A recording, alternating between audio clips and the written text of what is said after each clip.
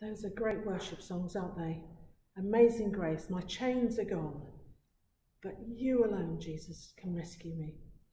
Those are some of the truths we believe, and we're going to join together now in stating our beliefs together in the words of the Creed. So if you can, please stand as we say this together. And we say, I believe in God, the Father Almighty, creator of heaven and earth.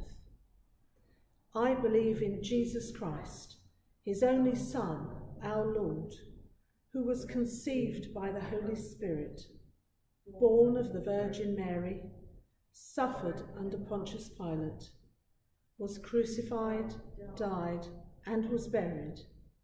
He descended to the dead. On the third day he rose again. He ascended into heaven. He is seated at the right hand of the Father, and he will come to judge the living and the dead. I believe in the Holy Spirit, the Holy Catholic Church, the communion of saints, the forgiveness of sins, the resurrection of the body, and the life everlasting. Amen.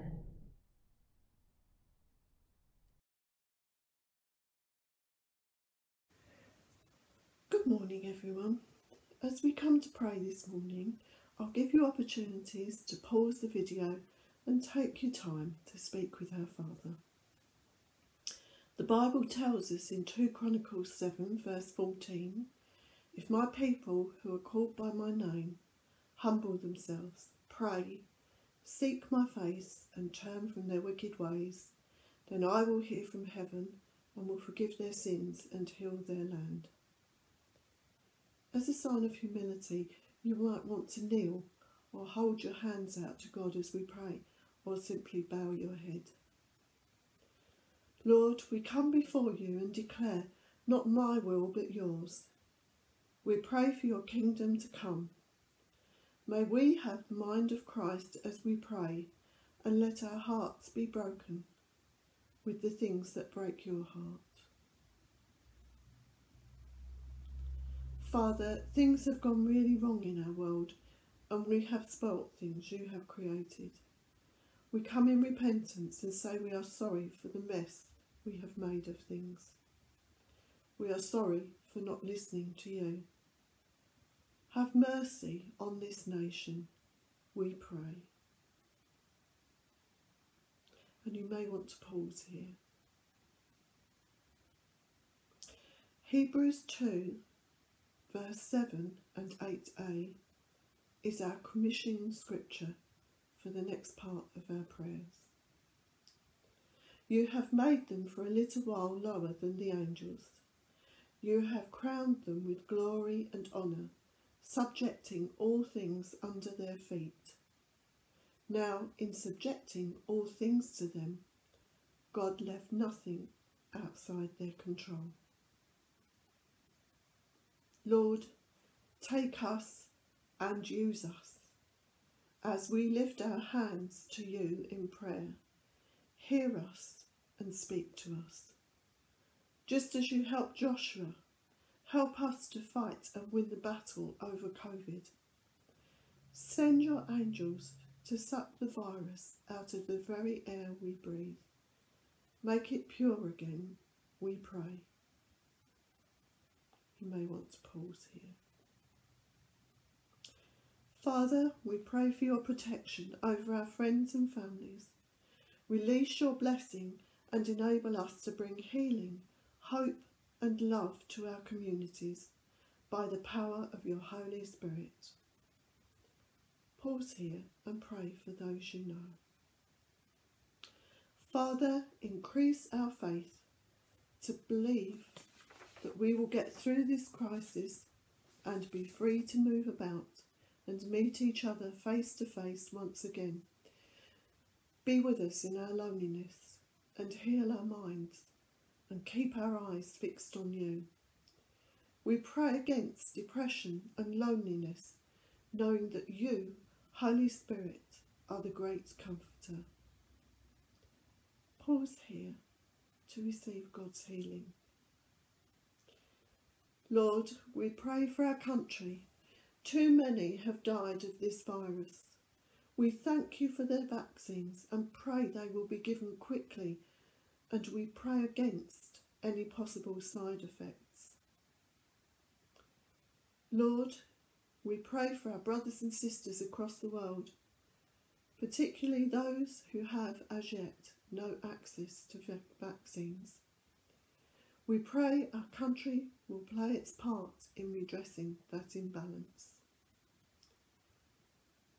We pray and do not forget the 265 million Christians who, in the midst of this pandemic, are still being persecuted for their faith in you.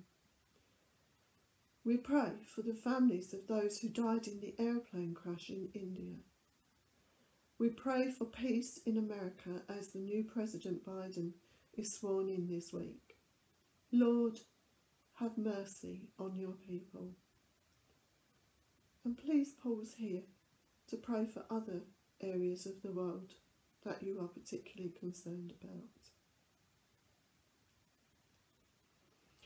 We're going to end our prayer time by praying the 3 Ps from the prayer course which we did a short while ago. Firstly, for people afflicted. Father, we pray that we may comfort those who suddenly find their lives torn apart by illness, for those in grief over the loss of a loved one, for those who have lost their jobs and feel there is no hope. We ask that we can work with you to calm people's fears and stand with them when they experience trauma.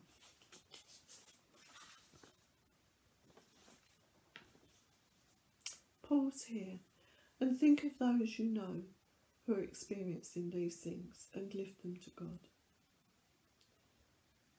Secondly, for pastors and priests. Lord, give wisdom to our church leaders as to how to proceed in this pandemic. Give them courage to bring Christ's presence and hope as people turn to them for help and advice. And you may want to pause here to pray for our own leaders. Thirdly, for peacemakers, politicians and the police. Jesus, we pray for clarity and wisdom for our government and local authorities. We pray for strength and health for our NHS workers. We pray your blessing on teachers and the children in their care. We pray for you to bless the charities and volunteers working to support our most vulnerable citizens. Father, bring justice and peace and heal our land. Father, we also pray for your protection over our emergency services as they seek to keep the rule of law and keep people safe. May they act justly and be treated with respect. In the mighty name of Jesus, we pray.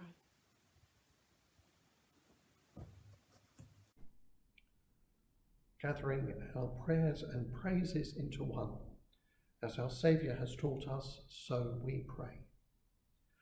Our Father in heaven, hallowed be your name. Your kingdom come, your will be done, on earth as in heaven. Give us today our daily bread. Forgive us our sins, as we forgive those who sin against us. Lead us not into temptation, but deliver us from evil. For the kingdom, the power, and the glory are yours, now and forever. Amen.